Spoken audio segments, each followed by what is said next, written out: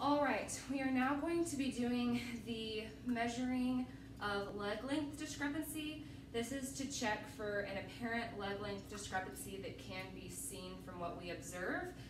The only way a true leg length discrepancy can be determined is by x-ray. So the purpose of this test is that we're going to be looking to see if there's any differences in lengths as far as the tibias or in the femurs.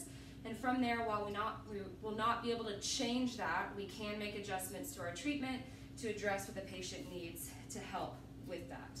So I'm going to go ahead and have Chase do. He's going to be lying on his back on the table. His socks are going to be off.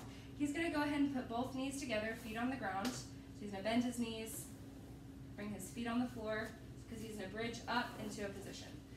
Good. So this is just to get his pelvis in weighted, and then we're going to go ahead and lengthen out his legs. Then we're going to just give a nice little tug.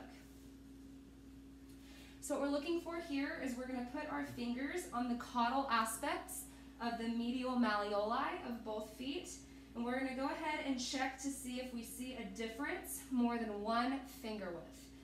Chase here is pretty equal on both sides. However, if you notice that your patient has a discrepancy of 1 finger width or more on one leg, you're going to go ahead and use a tape measure to measure the length of each leg.